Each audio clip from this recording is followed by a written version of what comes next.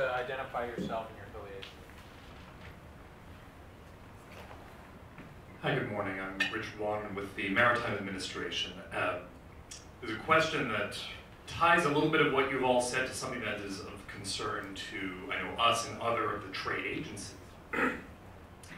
Is this, when you talk about the disconnect between the 5Gs and the nation states and where do we invest properly and how do we adapt, I know many agencies are sort of looking at the China One Belt One Road policy, where they're sort of doing a dual approach of looking at 5G, but also doing it as a national investment to the tune of, by our estimate, something over $1 trillion at this point, into a global trade network that can also make all of these investments, but you're not seeing a parallel investment in the traditional G7, G20, well, excluding China, G20 countries. So are there avenues, perhaps, where we see this? And I know from Maritime Administration, for what it's worth, the U.S. has only 78 ships that operate in the international fleet.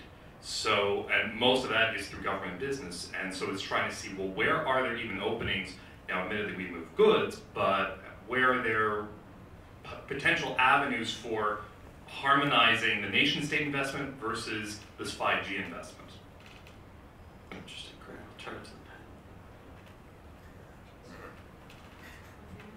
It's a good one for me, but I'm not sure I have an answer. Yeah, I'm not sure, to be honest, that I really understand your question. I mean, the Chinese ambitions are daunting. And, you know, I think it has probably more to do with how China sees itself and its role in the world than it does with even economics, although certainly the economics of it are strong. So I'm not sure it's really a trade agenda so much as a sort of strategic agenda of their role, how they see their role in the world. And how we respond to it, I think, so it could be construed narrowly, I mean, as a foreign policy geopolitical problem. And how the West, I'm not sure where I'm going with this, but how the West responds to China, I think it's obvious to everyone that this is really a major issue. I'm not sure it's about trade, and I'm not sure it's about, it's about everything. Because it's such a vast country. It's so obviously important to every dimension of human life as you think about the future. So, and the 5Gs, I mean, I think, the Chinese talk a lot about innovation, and I think it wouldn't surprise me that, the 5G thing, I'm not sure, I don't think if you were in a Chinese audience, policy audience, or expert audience, I don't think they'd be surprised by the 5Gs. And I mean, there are more megacities in China probably than any other nation in the world, for sure, even now, much less in the future. So I'm not sure these are dichotomous agendas. I think they're sort of force fields that are both going forward together. One's a little more infrastructure investment, the other's more social forces and institutional processes.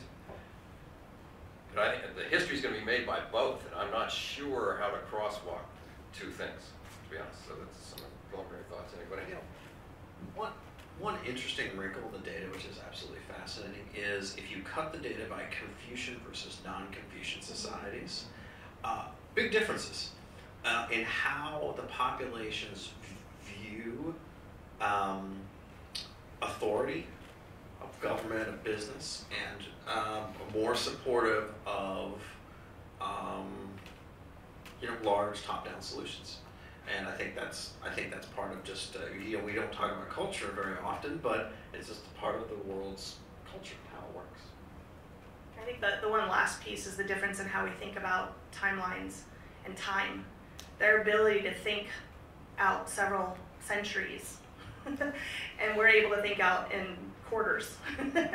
It makes a huge, huge difference in how they invest and how they think about rings of influence.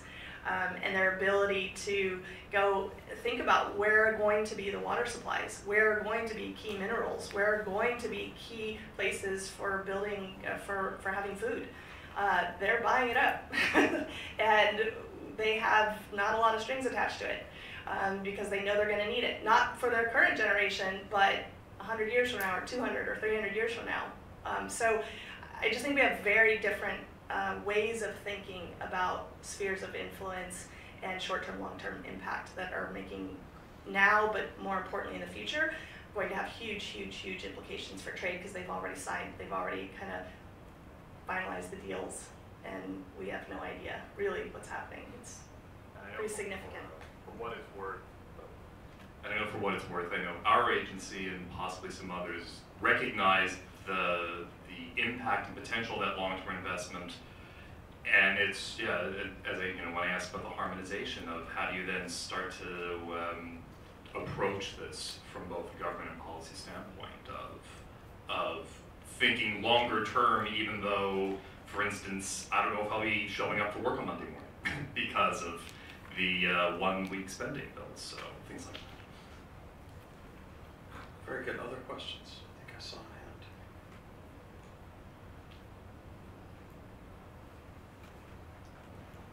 Barbara Bowie Whitman. You touched in the overall presentation of attitudes on the fact that developed markets and developing or emerging markets had different attitudes toward movement of people. And that really comes back to the key crux of all of this, because attitudes toward trade have, those that have gone negative, have to do with saying, other people are coming in here and they're competing with me. We experienced this when we were negotiating the free trade area of the Americas, which never came to be, because there were those in Latin America, aside from the things that they were afraid we might impose upon them, there were those in Latin America who believed that what we were talking about was integration. Integration meaning free movement of the factors of production, not just including capital, but including people. And what you see in both Brexit and in the idea that some of our trade agreements aren't what they ought to be, and in the scolding that USTR took while doing the agreements with Central America about you may not expand visas under a trade agreement because that's not trade. That's immigration. And your scope has nothing to do with immigration. So our resistance and the British resistance, because they are facing the same thing vis-a-vis Europe about, yeah, we like your goods and we want to sell you our goods, but we don't want your people. And that's what we're facing in terms of negative attitudes toward trade in this country. We want goods, ideas are fine, we don't want to trade people. And that comes back to everything you've talked about, just addressing how you deal with the concepts of whether you're talking about trade or whether you're talking about a concept where everybody can go wherever they want, which is what a lot of people in this country don't want right now. Well, when you look at the data, it's in the developed nations, especially Western Europe and the U.S., the view on population flows was not popular, and you just see this as a political impulse all around developed nations right now as something. The interesting thing that to think through is, that's what the world looks like right now. You could have some kind of pandemic or something like this that would even exacerbate that further. Or, you could have collapse because you don't get human flows of people for tourist reasons, and it hurts the tourist economy like in Florida. So I think there's, any survey is a snapshot in time, and it's a photograph of what's happening at that moment, and that's what we have. But there are things that could happen that could change it either way in the near term, and I think Josh has raised the interesting notion that, now that you have a Trump administration and you have people reacting against the Trump administration just as people reacted against the Obama administration, you get spikes in support for the thing that the administration is supposedly against. So it remains to be seen. Other questions?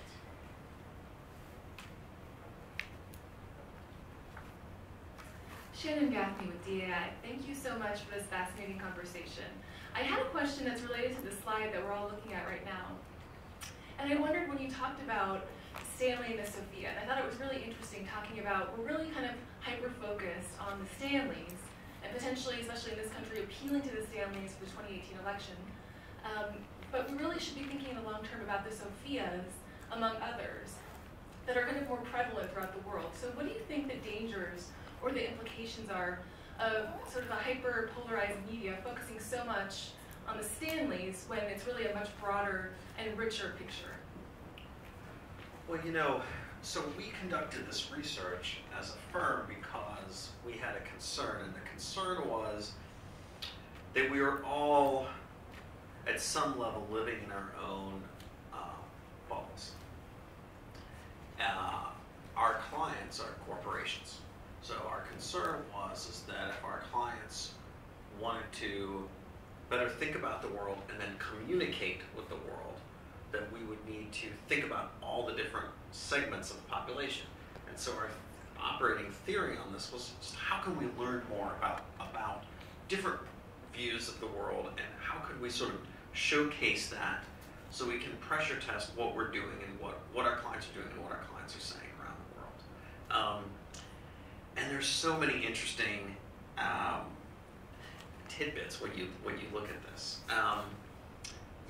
We in the United States, in the United States, we think about the world in terms of the generations that we've created generational frames, right? So we have the boomers, we have the Xers, we have the millennials. Silent generation is now retired, but silent generation as well. And that's how we've thought about generations. But in Great Britain, for example, the boomers start a little bit later because of austerity at the end of World War II. In South Africa, generations are thought of differently because there's the born-free generation after apartheid. So, and then there's the folks in China who are born after the Cultural Revolution. So, we have a generational matrix that we use to think about the world that doesn't necessarily apply. But if you go and you look at other nations, but if you go and you look at our 48 faces, you immediately start to think about the world from their perspective, and I think it's incredibly healthy to think about, how would a middle-aged person in an emerging market that's in a rural area who is a dad react to some of this stuff. There are some interesting points here too. We asked people how much they sort of trusted different, or how much progress they thought different types of institutions were making. And sometimes in the world you see more or less trust, for example, in the military or in religious institutions, and it gives you a sense of how, in some level, unsafe the world actually is. But I'll turn it over to So I'll just briefly, I found this fascinating, and I want to see the background because we do tend to focus on the Sophia. And the reason why is because our corporate members, similar to what you were saying, represent the largest companies in the world in their industry sector.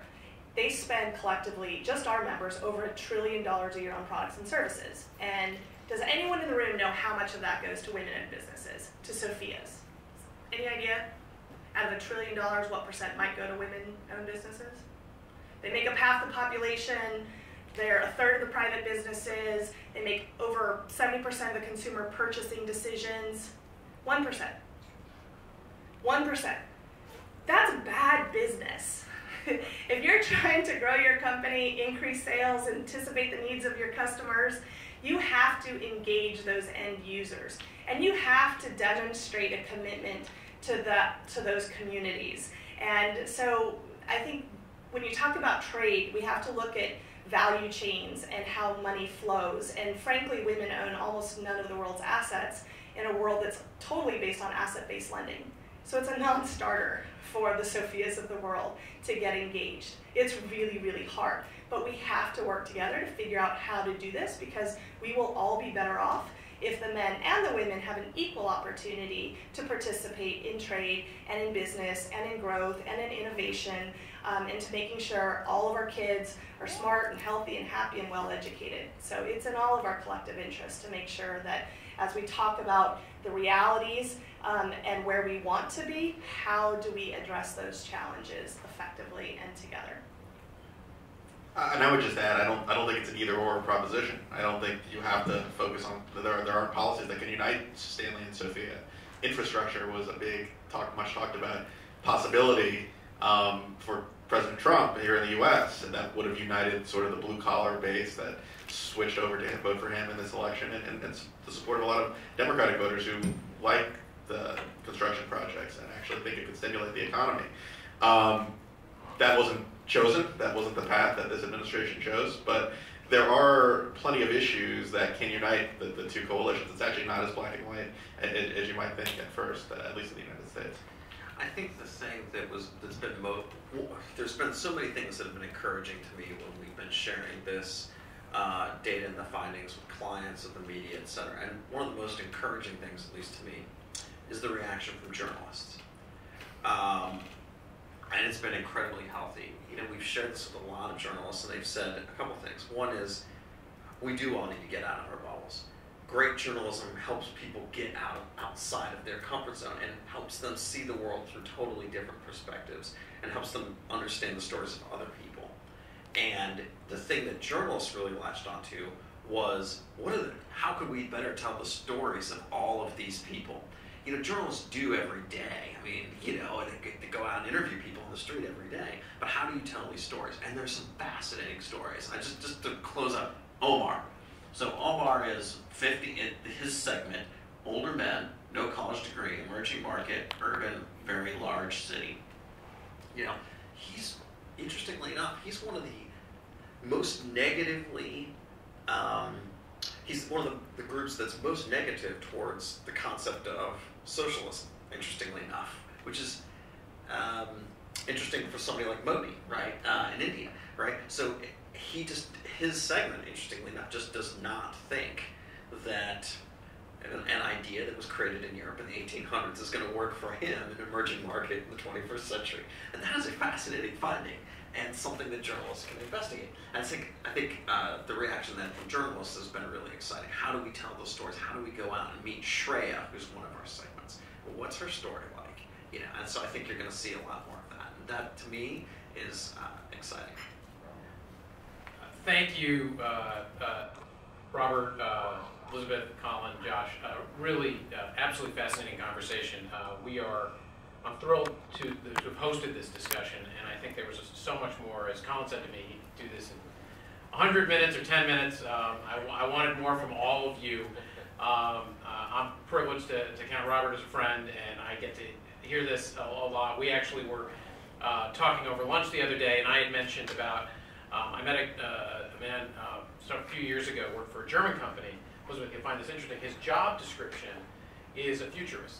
And his job is to look 20 and 30 years into the future of what their business is going to look like. And at the time, I almost couldn't get my arms around that, because coming from an American context where you're thinking of quarters, the idea, now this was a privately held company, so I think it was a little bit easier, but I think this is the direction we're trying to go with WIDA. At the same time we're hosting this conversation about what's happening right now, we need to be looking into the future.